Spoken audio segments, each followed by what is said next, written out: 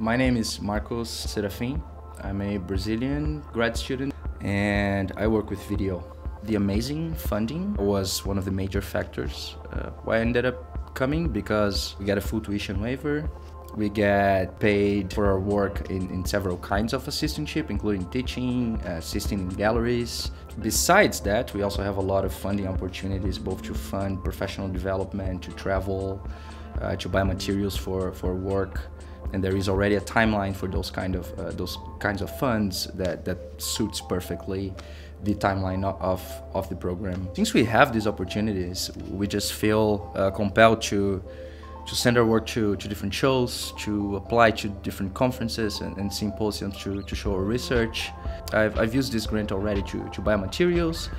I've used it to go to film festivals where my film is. I used it to go to an international art biennial already, and that happened in my first year here in the program.